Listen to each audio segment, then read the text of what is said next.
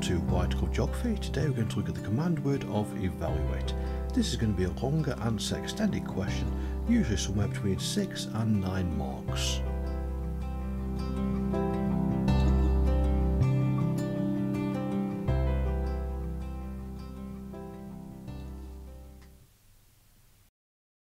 Evaluate just means present the key points about different ideas, so the strengths or the weaknesses of an idea.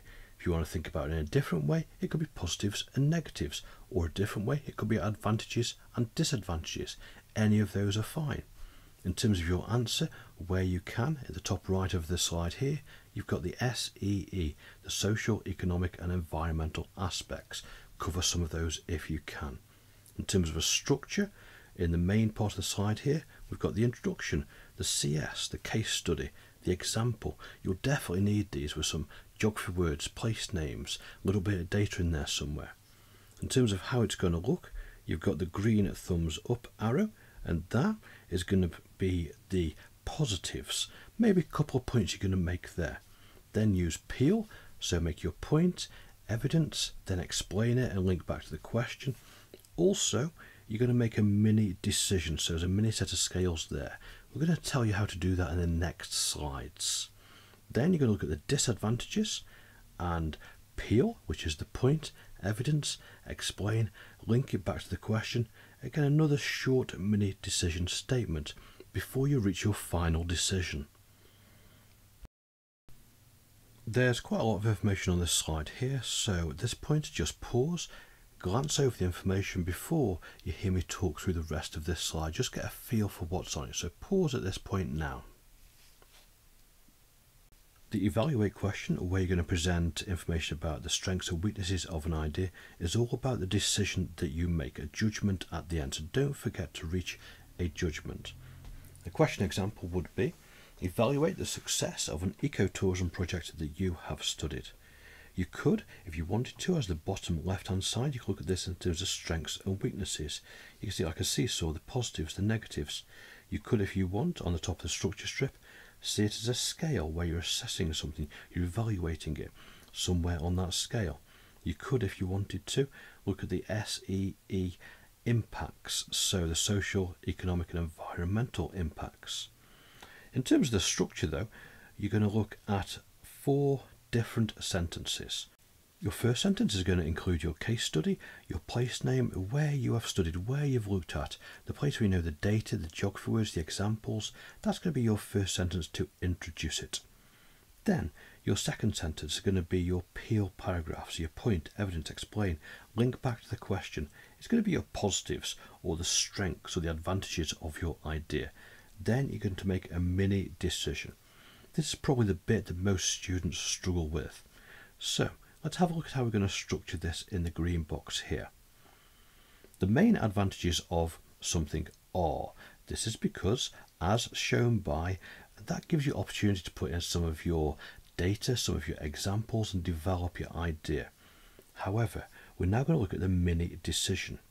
At that point, you're going to say, this is significant because, or this is important because. At that point, you've made a decision. Now, of course, you're going to look at the other side, number 3. Number 3 is about the negatives, the disadvantages of something or the difficulties of something. You're going to do your peel paragraph, which is the point, evidence with data, explain it with geography words, and then link back to the question. And finally, your mini decision.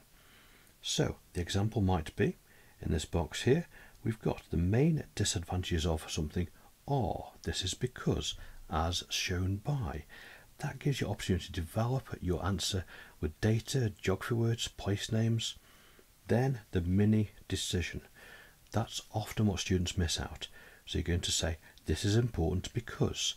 This is assessment objective 3 in terms of the exam board marking criteria, the application, the decision making. Then, final paragraph, you're going to weigh up what you've said and then make your final decision.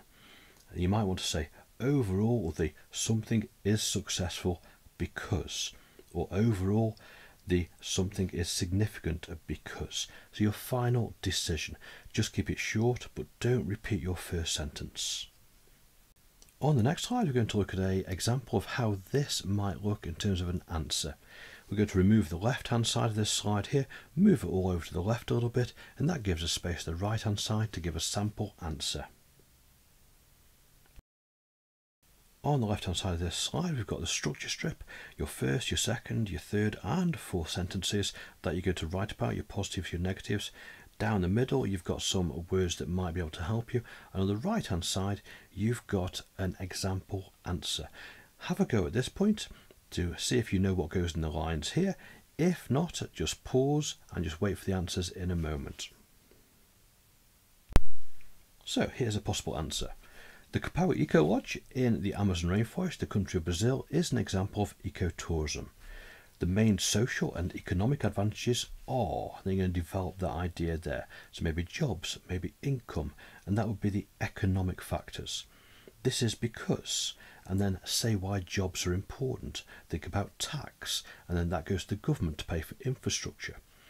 The environmental advantages are, maybe think about the local materials that are used, so it's not bringing in materials from outside and it's using sustainable sources, so wood, for example, in the Kapawa Eco Lodge. Then say this is good because. Your final mini decision in this paragraph is going to be this has been successful because, and then pick out the most important point. Next, you're going to look at the disadvantages. And they're going to look at the SEE again, social, economic, environmental, particularly the environmental and social. The main environmental disadvantages are, they could talk about transport. That's getting some of the goods into the Kapawa Eco Lodge, maybe the food, also getting the guests themselves there. So there's going to be a high carbon footprint, so write about that. This means that, and then, as we said before, talk about carbon footprint, then the release of CO2 into the atmosphere. The social disadvantages are, they can say maybe there's going to be some erosion of the culture, so more people coming in is going to dilute the culture. Then make your mini decision. Some would argue this hasn't been successful because that's your mini decision. Finally, overall, I believe that the Kapawa Eco Lodge has therefore been successful because. They're going to say why. In summary, the evaluate command words means present the key points about different ideas, the strengths, the weaknesses. You're going to give the positives with development and mini decision. You're going to give the negatives with development and a mini decision before arriving at your final decision. As ever, include data, examples, geography words, some place names, and you might even want to talk about the SEE, which is the social, economic and environmental impacts, before reaching your final decision.